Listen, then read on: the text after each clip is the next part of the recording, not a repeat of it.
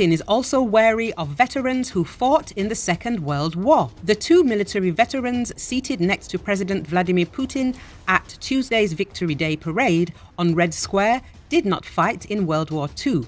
The Agentstvo investigative outlet reported, Putin is traditionally flanked by World War II veterans on Victory Day, which celebrates the Soviet Union's victory over Nazi Germany in 1945 with a massive military procession aimed at rallying patriotic fervour.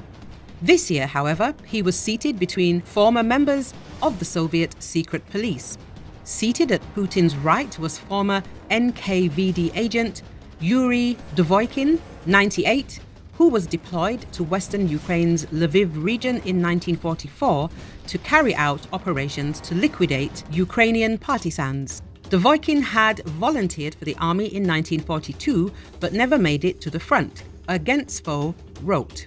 At Putin's left was former KGB officer Gennady Zaitev, who was born in 1934 and helped put down the Prague Spring of 1968. Agentstvo reported, Zaitsev led the group of the 7th Directorate of the KGB of the USSR in the Danube operation, as the deployment in Czechoslovakia was called.